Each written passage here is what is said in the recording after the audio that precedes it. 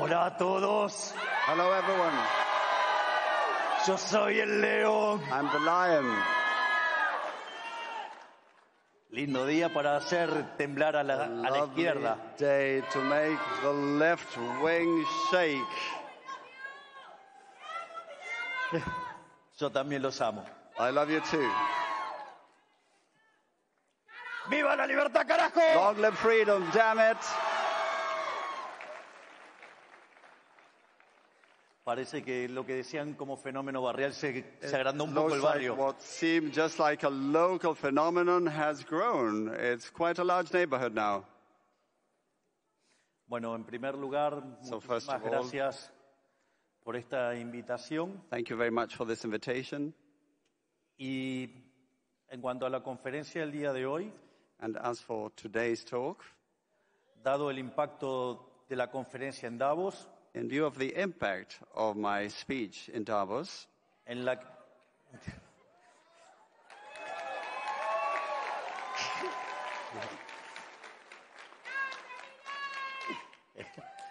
en la que señalé que Occidente está en peligro, where I stated that the West was in danger, dado el avance de las ideas estatistas socialistas, due to the advance of statist and socialist ideas, hoy haré foco en los fundamentos técnicos que sostenían dichas apreciaciones políticas en aquella conferencia. today I will focus on the technical underpinnings of those political views. En este sentido, haré foco sobre cómo la economía neoclásica y su visión de los fallos de mercados son funcionales al avance del socialismo. And along those lines, I will focus on how neoclassical economics and its view of market failure are conducive to the advance of statism. Y cómo ello destruye el crecimiento económico, poniendo un freno a las mejoras en el bienestar y en la lucha contra la pobreza. And how this destroys economic growth, putting a brake on the improvements in well-being and the fight against poverty. En cuanto a la génesis de este problema, As for the root of this problem, el problema es un problema metodológico entre modelo versus realidad. the problem is methodological in nature. It's about a model versus reality. Dado que la realidad siempre es muy compleja de analizar, se analiza con modelos, Reality is always very complex to analyze, so it's analyzed by using models. pero en términos generales, cuando el modelo no mapea con la realidad, uno corrige el modelo, descarta el modelo. But normally, if the model doesn't match reality, you throw away the model. Y el problema con el mundo neoclásico es que frente a este problema en que el modelo no mapea con la realidad, se enojan con la realidad llamándolo fallo de mercado. And the thing about the neoclassical model is that when the model doesn't match reality, they get mad at the reality, calling it a market failure.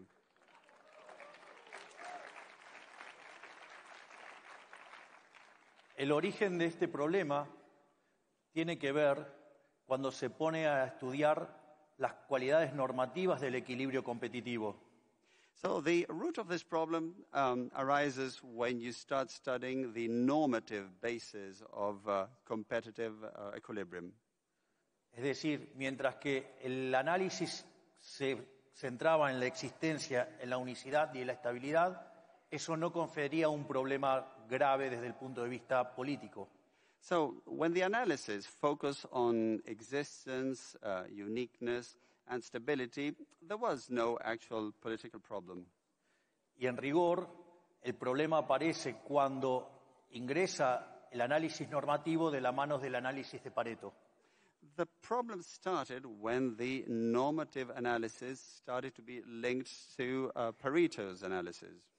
Básicamente, la idea del óptimo de Pareto es que yo no puedo mejorar a alguien sin empeorar a otro. The basic idea of Pareto's optimality is that you can't improve someone's position without damaging someone else's. Concretamente, si estoy en una situación donde puedo mejorar a alguien y hago una mejora para alguien sin empeorar a otro, eso se llama mejora paretiana.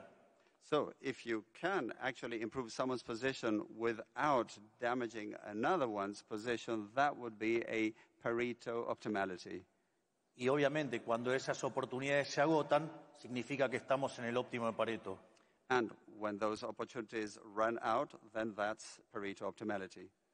Y es ahí a donde aparecen las definiciones de fallos de mercado. And that's when the definitions of market failures crop up. Que tienen distintos nombres. Una es las no convexidades, es decir, la existencia de rendimientos crecientes, o para decirlo más popularmente, estructuras de mercados concentrados y monopolios. One of the names given to this position is that of non-convexities. This has to do with concentrated structures and monopolies. Otros casos son las externalidades, los bienes públicos, la información asimétrica y el dilema de los prisioneros. Also externalities, public goods, information asymmetry, the prisoner's dilemma. Y en realidad, todas estas definiciones tan elegantes son todos elementos que habilitan la intervención del Estado y con ello el avance de los estatistas y los socialistas. And all these elegant names are actually ways to pave the way for state intervention and for statists and socialists. Pero para que no estén tan en abstracto, voy a hacer un ejemplo aplicado. But to make it less abstract, let me give a more practical example. Si básicamente supongamos que estamos en el momento, digamos que nos alumbrábamos con velas y todavía no había llegado Edison. Let's suppose we are at a time when candles were still used and Edison hadn't yet come along. Obviamente, en el momento que aparece Edison con la lamparita, todos los fabricantes de vela van a la quiebra. Of course, when Edison did come along with a light bulb, all candle manufacturers went bankrupt. Naturalmente, si le hubiéramos prestado atención a los intervencionistas, and if we had paid attention to those who favored intervention, hoy en lugar de tener esta hermosa conferencia con todas estas luces, seguiríamos con velas. Instead of having this conference in this lovely venue today full of light, we would still have candles. Así es como los socialistas arruinan nuestras vidas. Por suerte, descartemos el óptimo de Pareto y avancemos con el progreso tecnológico. That's how socialists mess up our lives. So let's get rid of Pareto's optimality and let's get rid of the socialist approach.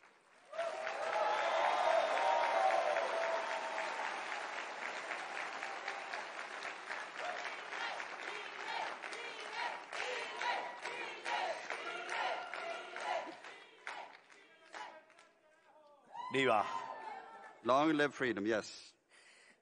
Entonces, lo primero que tenemos que entender, ¿qué es mercado? Tener una buena definición de qué es el mercado. So the first thing we need is to have a good definition of the market, what the market actually is. En este sentido, el mercado es un proceso de cooperación social donde se intercambian derechos de propiedad voluntariamente. The market is actually a social cooperation process where you voluntarily exchange property rights.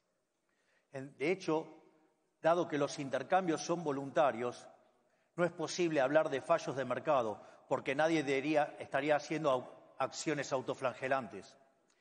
Actually, since these exchanges are voluntary, there can be no market failure because nobody would be self-inflicting harm. Por lo tanto, digamos, cuando definimos bien mercado, todas las definiciones de intervención se derrumban. So if we define the market properly, all definitions that are interventionist in nature collapse. Por otra parte, también es muy importante tener claro cuáles son las instituciones sobre las que se construye la idea del mercado. It is also very important to be clear as to what institutions are the foundations of the market. Dos instituciones muy importantes son la propiedad privada y los mercados libres de intervención estatal. Two major institutions are private property and markets that are free from state intervention. Porque básicamente, si voy a estar intercambiando derechos de propiedad, quiere decir que la propiedad privada es importante. Because if you're basically going to exchange property rights, it means that private property is important. Y si los intercambios son voluntarios, no hay lugar para la presencia intromisiva y violenta del Estado. And if the exchanges are voluntary, there's no room for the intervention, encroachment, and invasion by the state.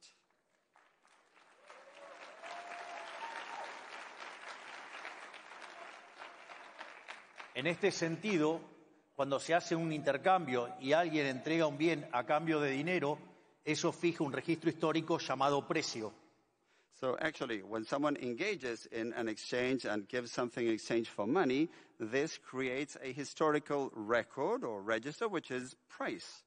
Y ese registro histórico denominado precios es un mecanismo de transmisión de información. And that historical record we call price is an information transmission mechanism. Que además se transforma en un mecanismo de coordinación porque hace que algunas personas sean oferentes y otros sean demandantes. And also becomes a coordination mechanism as it makes some people be on the supply side and others on the demand side. Y como no necesariamente la cantidad demandada coincide con la ofrecida, cuando la demanda es mayor que la oferta, los precios suben y en su caso contrario bajan. Es decir, hay un proceso de ajuste. And there's also an adjustment process because demand and supply don't always perfectly match. When demand goes up, prices go up, and the other way around. En definitiva, la propiedad privada y los mercados libres determinan el funcionamiento del sistema de precios y eso es lo que permite hacer cálculo económico. So the private property and free markets determine the price system, and this is the basis of economic calculation. Y esto muestra por qué el socialismo en ninguna de sus vertientes puede funcionar. And this shows why none of the varieties of socialism can work.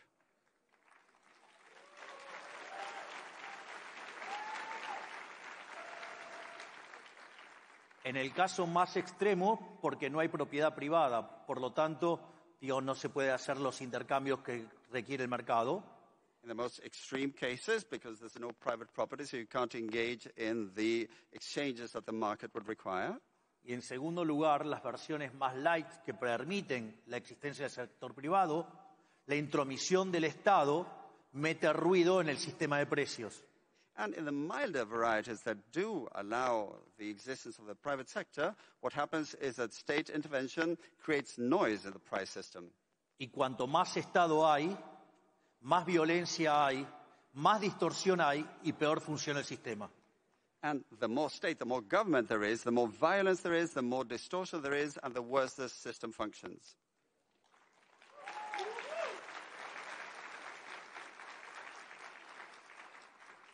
Otra de las instituciones importantes para los mercados es lo que se llama la libre competencia, pero no en el sentido neoclásico de la competencia perfecta, sino en términos de libre entrada y salida. Another key element is free competition, but not in the more neoclassical sense, but in terms of in and out. Y por otra parte, hay dos instituciones también que son muy importantes, que son la división del trabajo y la cooperación social.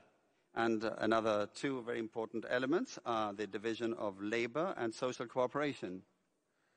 La división del trabajo, quien mejor lo explicó fue Adam Smith. The one who best explained the division of labor was Adam Smith. Una persona sola podía producir solamente 20 alfileres. A single person could manufacture just 20 pins. Pero si se partía en 15 la tarea, cada uno podía producir 5.000 alfileres. Es decir, estamos hablando de 75.000 alfileres. If the task was divided by 15, we could end up with 17,000 pins. Pero ¿cuál es el problema? Si no hay demanda para 75.000 alfileres, no va a haber tanta división del trabajo.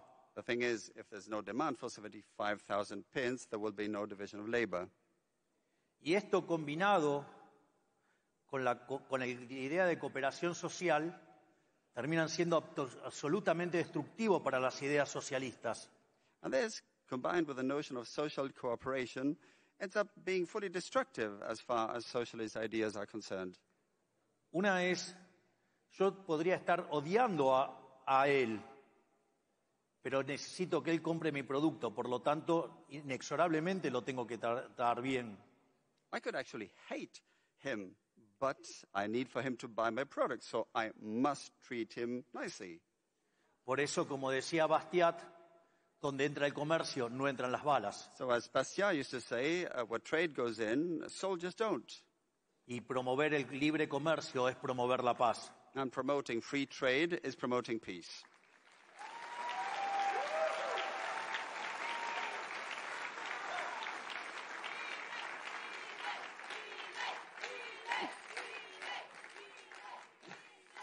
Y al mismo tiempo, esta idea del mercado como proceso de cooperación social es una tremenda bomba en contra del socialismo. And also, this idea of the market as a social cooperation mechanism is a tremendous bomb for socialism. Porque si los intercambios son libres, Because if exchanges are voluntary, eso significa que las dos partes que intervienen en el intercambio ganan los dos. it means that it's win-win for both sides. Por lo tanto, no hay lugar para la teoría de la explotación. So there's no room for the theory of exploitation No hay lugar para la plusvalía, or for surplus value no hay lugar para el marxismo y el socialismo. or for Marxism and socialism.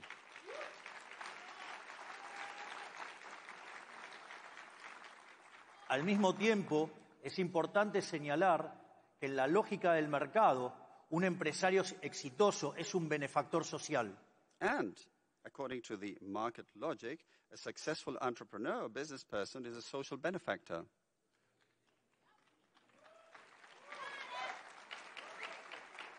Porque en el capitalismo de libre empresa solamente es posible ser exitoso sirviendo al prójimo con bienes de mejor calidad a un mejor precio. Because in free enterprise capitalism, you can only succeed if you serve others with goods of better quality or at a better price.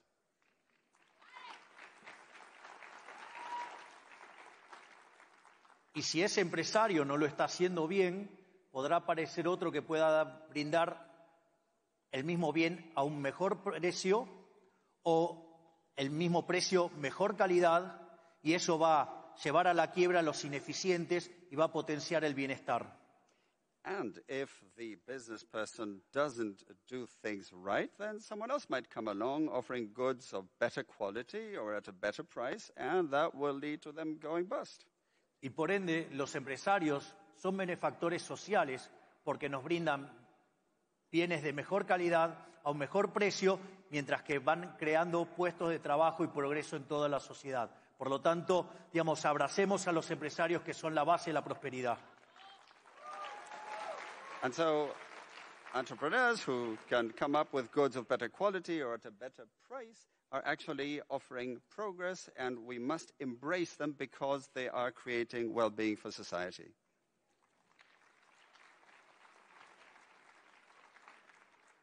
Por lo tanto, dada esta introducción, vale la pena enfrentar ahora dónde está el dilema neoclásico. So after this intro, the question is, where is the neoclassical dilemma? Esto, digamos, dentro de la teoría del crecimiento económico y su evidencia empírica se llama el palo de hockey. We talk about the hockey stick in terms of economic growth theory and its empirical evidence. Si ustedes miran la historia desde la era cristiana en adelante, If you look at history ever since the Christian era, el PBI per cápita durante el periodo entre el año 0 y el 1800 prácticamente estuvo constante. per capita GDP between the year 0 and the year 1800 remained virtually constant. Sin embargo, desde el año 1800 hasta aquí se multiplicó por más de 15 veces. But since the year 1800 and until now, it has multiplied nearly 15-fold. Y en ese mismo periodo, la población en el año 1800 era de 800 millones de seres humanos y hoy se ha multiplicado por 10. And actually, in the same period, if we look at the year 1800, the population at the time was 800 million, and now it's multiplied by 10. Es decir, que aumentó la productividad per cápita So per capita productivity went up, y además el PBI aumentó por cerca de 150 veces. And GDP rose by nearly 150 times. A punto tal que estamos en el mejor momento de la historia de la humanidad. So much so that we're actually in the best moment in the history of humanity. Entonces,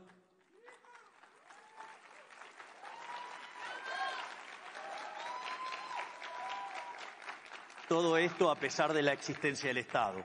All of this despite the existence of government of the state.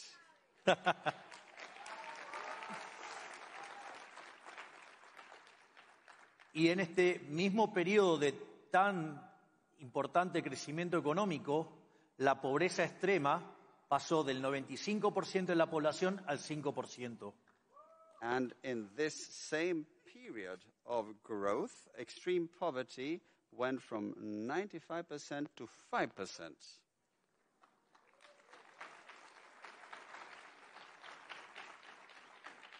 Sin embargo, esta presencia de rendimientos crecientes significa que hay estructuras concentradas, es decir, que hay monopolios. Now, these increasing returns involve the existence of concentrated structures, of monopolies. Entonces la pregunta es, si se generó tanto bienestar, ¿por qué la teoría neoclásica dice que los monopolios son malos si nos trajo tanto bienestar y tanta caída de la pobreza? So the question is, if monopolies are so bad, how can you explain the fact that they promoted so much well-being and such a reduction in poverty? Y en realidad, como diría Murray Newton Rothbard, el inventor del anarcocapitalismo, el problema es que el análisis neoclásico está mal. The inventor of neocapitalism, Murray Rothbard, said that the problem was that the model was wrong, of course.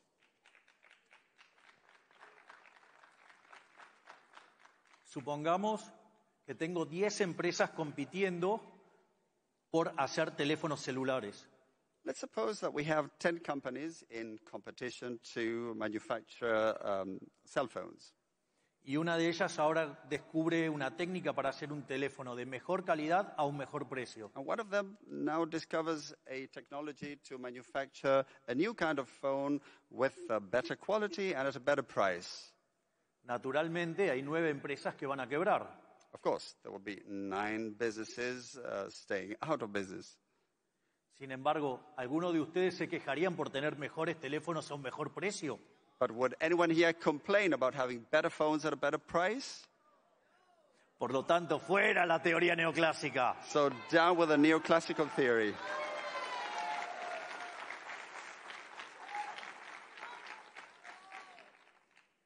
Entonces, veamos dónde están esos errores de la teoría neoclásica. So where are the mistakes in neoclassical theory? En la versión más simple es porque dicen que el precio del monopolio es mayor que el de la competencia y que la cantidad producida es menor que en competencia. Basically, because they say that the price in monopoly situations is higher than in competitive situations, and that the quality is lower. Sin embargo, ese análisis es errado porque tiene varios problemas. But that analysis is flawed. There are several things to point out. En primer lugar, porque es solamente un análisis de equilibrio parcial. First, because it's only a partial equilibrium analysis. Solo considera el equilibrio en un solo mercado y no considera el resto de la economía. It only focuses on equilibrium in a single market without looking at the rest of the economy. Es decir, yo tengo el monopolio sobre Javier Milei y ustedes tienen el monopolio de ustedes mismos sobre cada uno de ustedes.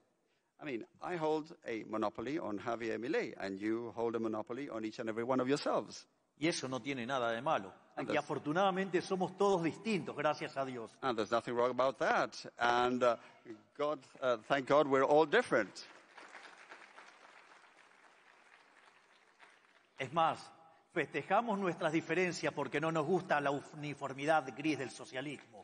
In fact, we celebrate our differences because we don't like the gray uniformity of socialism.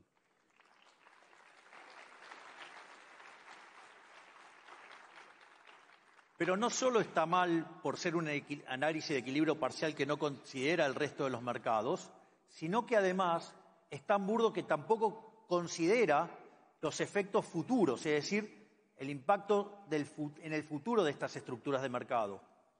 But the analysis is not just wrong because it only looks at the partial equilibrium without looking at the whole market, but also because it fails to consider the future effects in this regard, the future impact. De hecho, esto me hace recordar un hermoso libro de un economista y pensador americano, Henry Hazlitt, que se llama La economía en una lección. Henry Hazlitt wrote a lovely book called Economics in One Lesson, freely translated, and I remember that book. Que decía la diferencia entre el buen economista y el mal economista. And he said the difference between a good economist and a bad economist es que el mal economista solamente mira el mercado en un periodo. Is that the bad one only looks at the market within a certain period.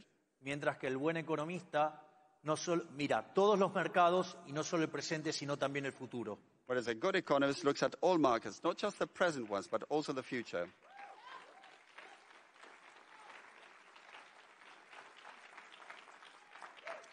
Por lo tanto, esto estaría mostrando que el análisis tradicional del monopolio y por el cual se los regulan es parte de un mal análisis económico. So the traditional analysis of monopolies and the way they're regulated is part of a flawed economic analysis. Y si además tomamos el rol que tienen las ganancias como elemento para generar crecimiento económico, además, meterse con los beneficios implica impactar negativamente sobre el crecimiento. And if we also take into account the role of profits as drivers of economic growth, if you start meddling with profits, this slows down growth. Entonces la pregunta es, ¿cuál es la verdadera respuesta o el verdadero fundamento de este análisis? So what's the true answer? What's the true foundation of this analysis? Y en realidad la respuesta no está en el análisis económico, está en la estructura matemática que usa el equilibrio general. So it's not about economic analysis, but about the mathematical structure used in global or general equilibrium. O sea, básicamente tiene que ver con el análisis del óptimo de Pareto y el problema de las no convexidades en los conjuntos de producción. So there's Pareto optimality and non-convexity in production sets. That's what it's about. Básicamente, el óptimo de Pareto, para que el equilibrio existente sea óptimo de Pareto, tanto los consumidores como los productores deberían estar maximizando.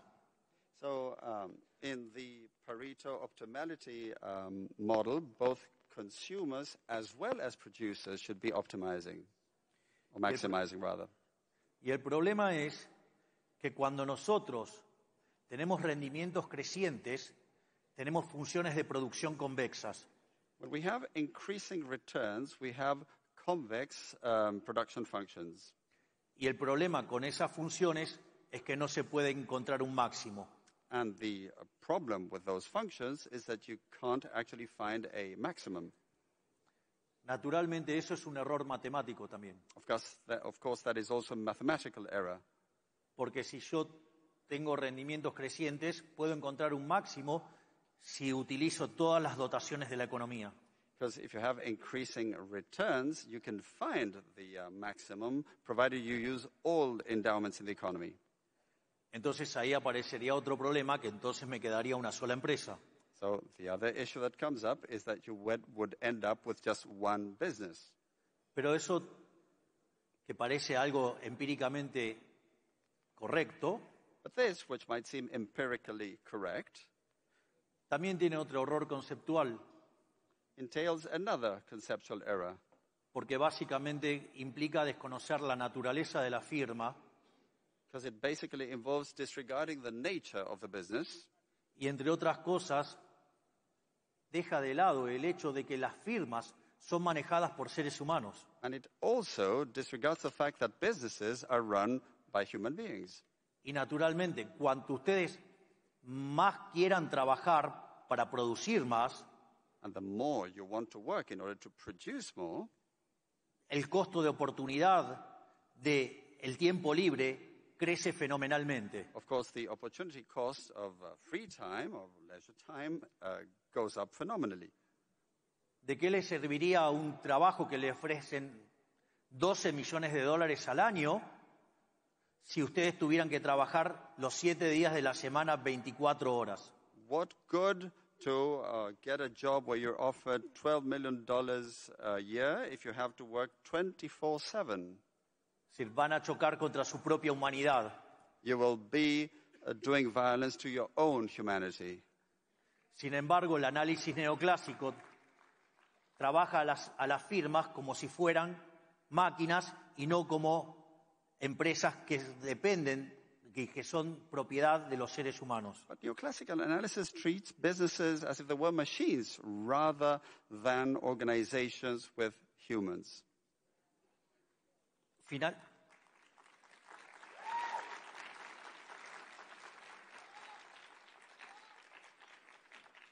Finalmente, otra de las críticas que se le hace a los monopolios es que en realidad generan menos cantidades producidas en la economía.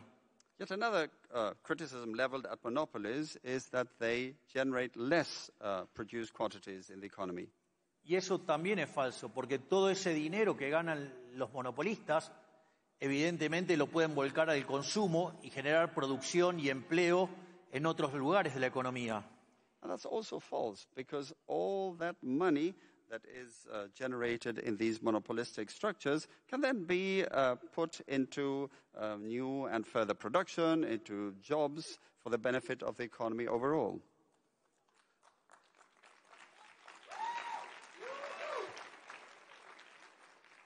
Pero es más, ahora vamos a hacer un par de casos que irriten más a los keynesianos. Now we're going to quote a couple more cases to irritate Keynesians even more.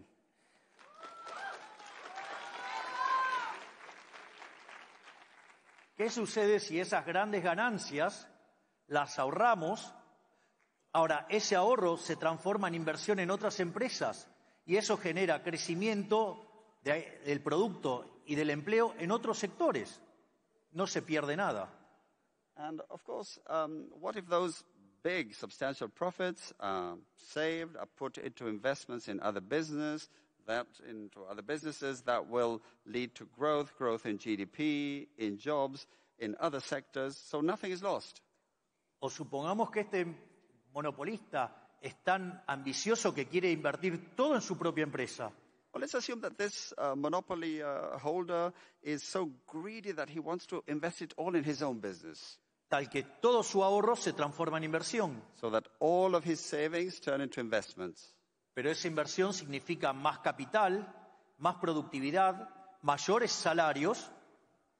But of course this investment means more capital, higher productivity, more wages. Y al mismo tiempo, más producción del bien, con lo cual baja el precio. Por lo tanto, mayores salarios y menores precios. Por lo tanto, todo ganancia de bienestar. And of course, if you have more goods, this means more higher salaries and lower prices. So it's all gains for well-being. Es más, entonces como ya no le podemos encontrar más ataques al monopolista, as we run out of arguments to attack monopoly holders, ya que si consume genera bienestar, since if they consume, then well-being is created. Ya que si ahorra en el sistema financiero genera bienestar. If they save in the financial system, same thing. Y si ahorra e invierte en sí mismo, también genera bienestar. And if they save and invest in themselves, they also promote well-being. Ahora pensemos qué pasa si el maldito empresario decide enterrar ese dinero. Now let's consider what happens if that evil businessman decides to, or business person decides to bury their money. Así nadie puede acceder a ese dinero. So that no one can reach that money. ¿Qué es lo que va a ocurrir? Se va a reducir la cantidad de dinero en la economía y van a bajar los precios beneficiando a toda la población. The amount of money in the economy will go down and prices will also go down for the benefit of the population. Y es más, este empresario tan malo, a los que más van a beneficiar son a los que menos tienen porque son los que se benefician de la deflación. And the evil business owner will end up benefiting those who have less because they will benefit the most from this deflation. Por lo tanto, lo que acabamos de ver es que todos los análisis que justifican la intervención, lo único que hace es crear más Estado y producirle mayor daño a la gente. So what we have seen is that all analyses that favor more intervention end up creating more government, more state, and more damage to the people. Por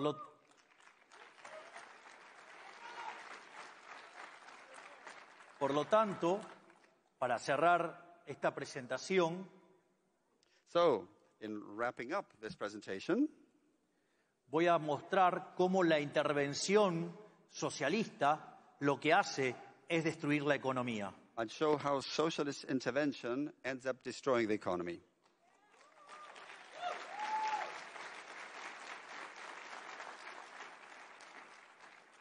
Y básicamente este ataque que hacen los socialistas son desde dos puntos de vista.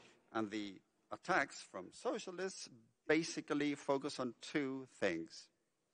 Básicamente, por un lado está la regulación de los monopolios, que al regular los monopolios quiebra el efecto de los rendimientos crecientes y hacen que las economías se estanquen. On the one hand, there's the regulation of monopolies, which leads to breaking the effect of increasing returns and in turn leads to the economies being stagnated. Es más, si se regulara bajo el ideal neoclásico, la cuasirrenta sería cero. In fact, if you were to regulate according to the neoclassical idea, quasi-rent or extraordinary profits would be zero. Y por lo tanto, estaríamos en un mundo de la competencia perfecta donde no hay incentivo a crecer. So it would be a world of perfect competition with no incentive for growth. En el fondo, lo que hace es abortar el proceso de destrucción creativa a la Schumpeter. So this ends up aborting the creative destruction process according to Schumpeter. Porque estos procesos de destrucción creativa parten de la idea de resolver algún problema de la sociedad que les permite ganar más dinero y eso es lo que genera el progreso tecnológico y el crecimiento. Because these creative destruction processes are based on some issue that they seek to resolve in order to be able to generate more growth. Por lo tanto, si regulo los beneficios, si regulo la ganancia, el problema es que lo que voy a tener es estancamiento. So, regulating profits, regulating gain leads to stagnation. Al margen de que regular precios y cantidades implica destruir el derecho de propiedad. And also, regulating prices and quantities or amounts is tantamount to destroying property rights.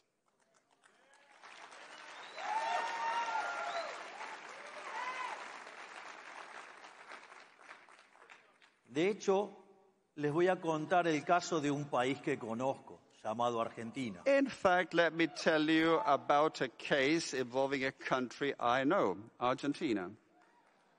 Un país que entró al siglo XX siendo uno de los países más ricos del mundo. A country that was one of the most affluent in the world in the early 20th century.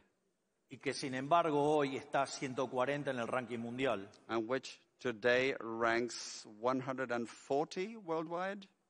Con más de 50% de pobres y más de 10% de indigentes. With over 50% poor and over 10% extreme poor. Y cuando uno mira la cantidad de regulaciones, uno va a entender por qué. And when you look at the number of regulations, then you'll understand. Dentro de nuestros equipos de gobierno, hemos descubierto, por el momento, 380.000 regulaciones que traban el funcionamiento del sistema económico. Our government teams have so far identified 380,000 regulations which get in the way of a functioning economy. Y de hecho, nuestras dos grandes primeras medidas de reformas estructurales, el decreto de necesidad de urgencia y la ley de bases, And in fact, our two major structural reform drives, the emergency decree and the omnibus bill, propuestas que proponen darle más libertad a los argentinos, seek to give more freedom to the Argentine people, ir hacia estructuras de mercado más competitivas, move towards more competitive market structures, y sobre todas las cosas, eliminar la corrupción de la política, and above all, end corruption in politics.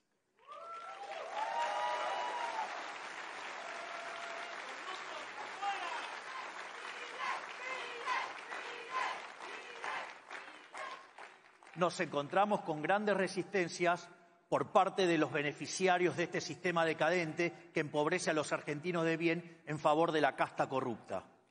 And, of course, we face much resistance on the part of those who benefit from this decadent framework, and, of course, this involves the corrupt political caste. Donde la casta corrupta se compone de políticos ladrones, which includes, this political corrupt caste includes thieving politicians que ponen sus privilegios por encima del bienestar de los argentinos, who put their own privileges above the well-being of the Argentine people, por empresarios prebendarios que hacen negocios con los políticos corruptos, and of course there's business owners who get into wheeling and dealing and monkey business with corrupt politicians, por medios de comunicación corruptos que están muy enojados con nosotros porque le eliminamos la pauta oficial. and there are also corrupt media who are really mad at us because we have done away with government-paid advertising. También, digamos, por los sindicalistas que se ocupan de sus negocios en contra de la gente. And of course, there's the trade unionists who look after their own business interests rather than taking care of the people. Y además, digamos, por aquellos profesionales que son funcionales a la religión del Estado, que viven de defender a estos corruptos. And of course, there are professionals who make a living out of defending these corrupt groups and who basically profess the religion of government, of the state. Por lo tanto, tomarán conciencia de la gran pelea que estamos dando. So you can get an idea of this major battle we're fighting. Pero no nos vamos a rendir en volver a ser Argentina grande nuevamente. But we will not surrender till we make Argentina great again.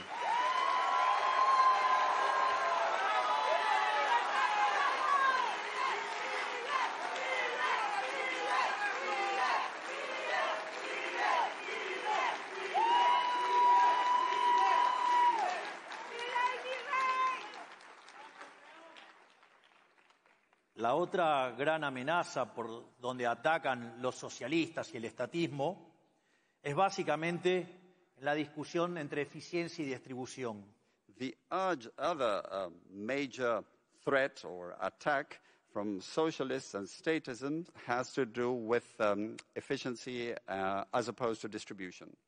Donde ahí se señala al capitalismo como un sistema hiperindividualista y se lo compara frente al altruismo socialista con el dinero ajeno.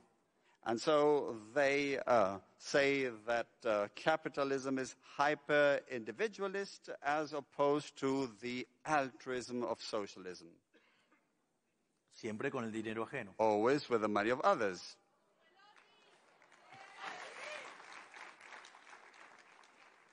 Y esta aberración se lleva a cabo en nombre de la justicia social. And this aberration is pursued in the name of social justice. Donde Hayek hablaba de las palabras comadreja. Hayek used to talk about weasel words. Donde cada vez que le ponían un adjetivo significaba totalmente lo opuesto. Whenever they chose an adjective, it was actually the exact opposite.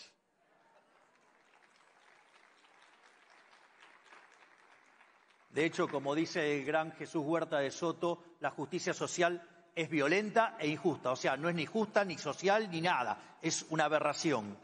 So as Jesús Huerta de Soto says, social justice is violence and unjust. It's not just or anything of the sort. Far from it. It's an aberration.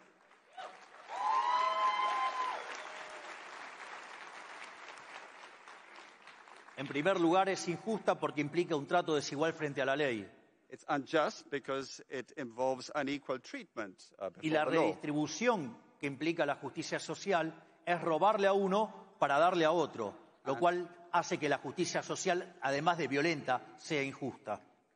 So in addition to being violent, social justice is unjust because that redistribution is basically robbing Peter to pay Paul.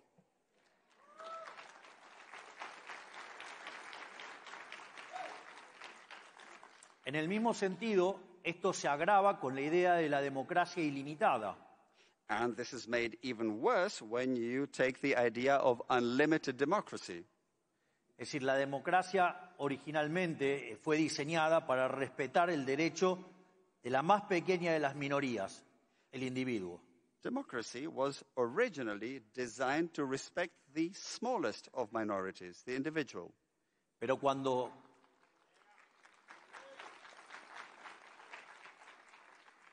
ingresan las ideas socialistas e ingresa la idea de la democracia ilimitada, aparece el populismo. But when socialist ideas came along and the idea of unlimited democracy, then socialism came along. Pero para que no quede en algo tan abstracto, les voy a dar un ejemplo. But to make it less abstract, let me give you an example.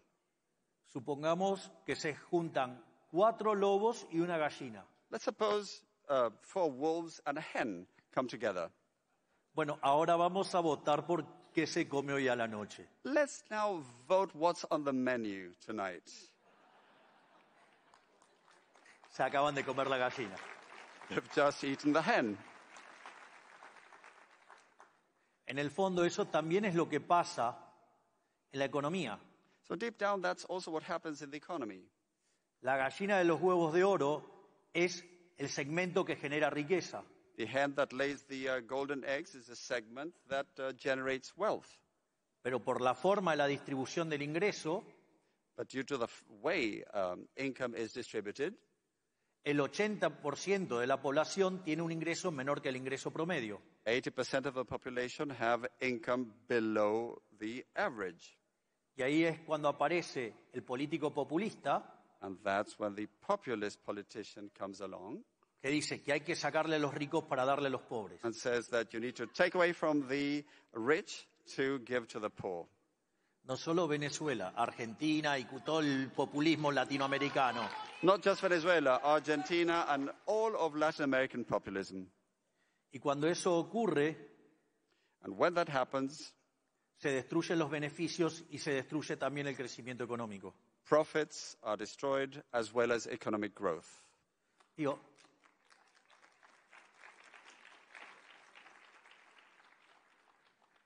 si lo quieren en términos prácticos, Argentina es un país que produce alimentos para más de 400 millones de seres humanos.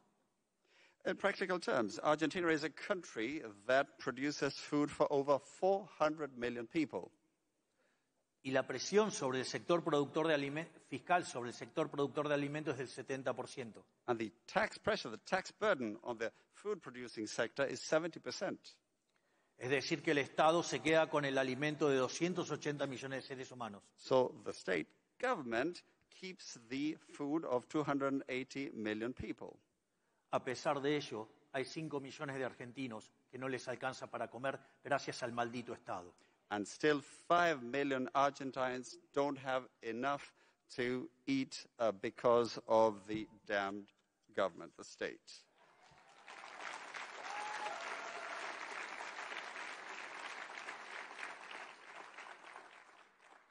Otra parte que también se discute, digo, y que discuten los socialistas y que tiene que ver con la distribución del ingreso y que plantean que el sistema es injusto. Socialists also continue to discuss income distribution, saying that the system is unjust. Hay un hermoso libro de Israel Kirchner que se llama Creatividad, Capitalismo y Justicia Distributiva. There's a lovely book by Israel Kirzner that's called Creativity, Capitalism, and Distributive Justice. Y ese libro parte de la hipótesis que Kirchner dice, el sistema capitalista es más productivo, pero que si fuera verdaderamente injusto no habría motivos para defenderlo. So the assumption is that Kirzner says that capitalism is actually more productive. But if it were unjust, there would really be no argument to defend it. Y en ese sentido, trabaja sobre 2 ideas. And he works on 2 ideas along those lines. Trabaja con el principio de apropiación de Locke, Locke's appropriation principle. es decir, el que se lo descubre se lo queda. So, Si ustedes descubren algo, son el dueño de eso. if you discover something, then you keep it, you appropriate. Y la otra idea es la idea de Hayek del mercado como proceso de descubrimiento. And then there's Hayek's idea of the market as a discovery procedure. De hecho, la idea del mercado como proceso de descubrimiento implica que no hay una torta para repartir, sino que esa torta se va creando cuando se va produciendo. In fact, this idea of the market as a discovery procedure involves that there's actually no pie to be shared. It's not a given. The pie develops as you continue to create. Por lo tanto, si esa torta se va descubriendo mientras que ustedes van avanzando en el proceso productivo, So if the pie gets discovered as you move forward along the productive process, por lo tanto, lo lógico es que esa torta sea apropiada por aquel que la fue descubriendo. it's only natural that the pie should be appropriated by those who discovered it. Por lo tanto, ahora el sistema no solo que es más productivo, sino que además es el único sistema que es justo. So that makes the system not only more productive, but also means that it's the only just system.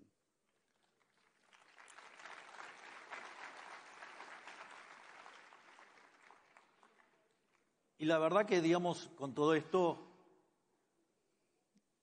a los socialistas los tenemos más que en jaque mate. Ya les diría que... And, well, of course, after all of this, we've got socialists cornered.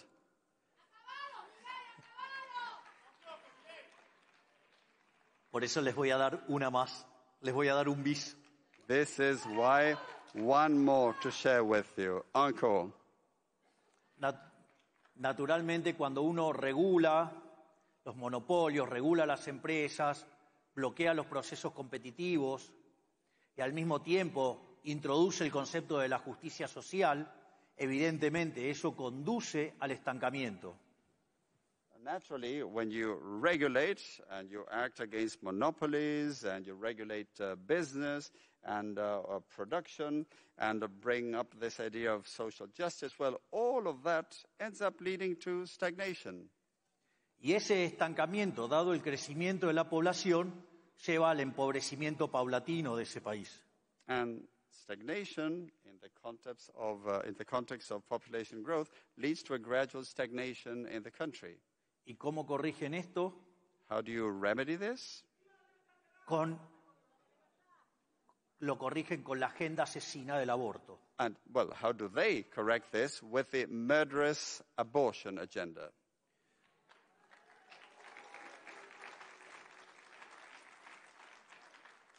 Una agenda asesina que podemos encontrar sus orígenes ya con los egipcios intentando exterminar a los judíos. A murderous agenda that we can trace back to the times of ancient Egypt, when the ancient Egyptians attempted to exterminate the Jewish people. O con el caso de Malthus, con su tratado sobre la población y la ley de hierro de los salarios que promovía el control de la natalidad. Or Malthus and his his principle on birth control, which was basically about just that, birth control, population control. O más cercano, digamos, a fines de la década del 60, el Club de Roma. Or even closer in time to the 60s, the Club of Rome. Donde el Club de Roma decía que como el mundo se movía con energía de fósiles, which suggested that as the world used energy based on fossil fuels, y como esas energías no son renovables, and since those energy sources are not renewable, predecían que en el año 2000 se iban a agotar esos recursos. They predicted that those resources would have run out by the year 2000. Y sin embargo, And yet, digamos, esa situación lo que iba a generar es que no hubiera alimento para todos y que nos íbamos a morir y que solamente quedaríamos 1.000 millones de personas en el planeta Tierra. they claimed that that would lead to food running out and to many of us dying and only a billion people being left on this planet. Y en base a eso, hoy, habiéndose desclasificado los archivos de Nixon y de Kissinger, sabemos que propusieron esa agenda asesina del aborto. And now that we have the Nixon and Kissinger files that have been declassified, we know that they were advocating the abortion agenda. Donde, por ejemplo, Children's Parenthood tiene más locales que McDonald's en todo el mundo. So Children's Parenthood has more venues than McDonald's around the world. Pero afortunadamente se equivocaron de nuevo porque hoy en el mundo viven 8.000 millones de seres humanos. Fortunately, they were wrong again, because today there are 8 billion people living in the world. Sin embargo, no cesan en esa agenda asesina. But they stick to their murderous agenda. De hecho, el posmarxismo, frente a su derrota en lo económico, trasladó sus batallas de lucha de clases a otros aspectos de la vida. Post-Marxism, defeated on the economic front, transferred its class struggle to other aspects of life. Por ejemplo, el ecologismo, such as ecologism, donde plantea la lucha del hombre contra la naturaleza. Arguing a fight against nature that is waged by human beings. Donde culpan al ser humano del calentamiento global. They blame human beings for global warming. Cuando esto ya ha pasado 4 veces en la historia del planeta Tierra y no vivía el ser humano. When this has actually happened already 4 times in the history of the Earth, even when there were no humans around.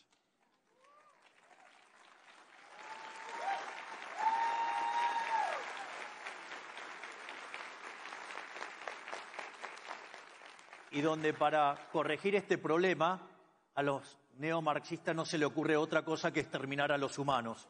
And of course, the only idea that neo-Marxists can come up with in order to correct this problem is to exterminate humans.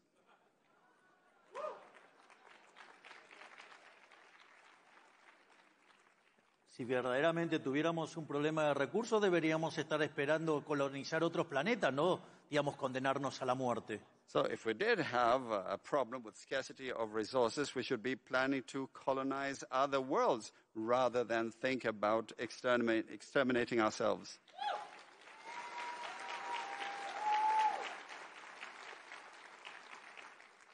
De hecho, todos esos análisis en contra del crecimiento de la población son falsos. In fact, all those analyses that go against population growth are false. Entonces le quiero dejar también el caso de un economista muy optimista que se llamaba Julian Simon. Let me quote a very optimistic economist called Julian Simon, que señalaba que el crecimiento de la población traía más progreso tecnológico. who said that population growth entailed more technological progress. Entonces, por ejemplo, señalaba que había crecimiento tecnológico impulsado por la demanda, So he would say that there was demand-driven technological progress, donde básicamente, al haber más personas y haber problemas de escasez y demás, eso afectaba el sistema de precios y generaba nuevas reformas y nuevos progresos tecnológicos para resolver dichos problemas. He suggested that if there were more people and scarcity issues, that had an impact on the price system, which of course ended up driving reforms and technological progress in order to solve the problems. Y por otra parte señalaba el progreso tecnológico impulsado por el lado de la oferta. And he also highlighted supply-driven technological progress. Donde, por ejemplo, las chances de que tenga un Mozart en mi población es mucho más grande si vive 1 millón de personas que si viven 10. Of course, there are many more chances of having a Mozart in your population if you are 1 million rather than just 10.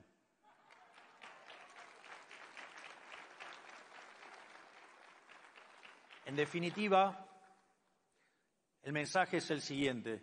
So, the message is this. No dejen avanzar el socialismo. Don't let socialism advance. no avalen la regulación, Don't endorse regulation. no avalen la idea de los fallos de mercado, Don't endorse the idea of market failure. no permitan el avance de la agenda asesina Don't allow the advance of the murderous agenda. y no se dejen llevar por los cantos de sirena de la justicia social. And don't let the siren calls of social justice woo you. Yo vengo de un país que compró todas esas ideas estúpidas y de ser un país de los más ricos del mundo, está en el lugar 140. I come from a country that bought all of those stupid ideas, and from being one of the most affluent countries in the world, now we rank 140. Por lo tanto, no entreguen su libertad, peleen por su libertad. So don't surrender your liberty. Fight for your freedom. Porque si no pelean por la libertad, los van a llevar a la miseria. If you don't fight for your freedom, they will drag you into misery.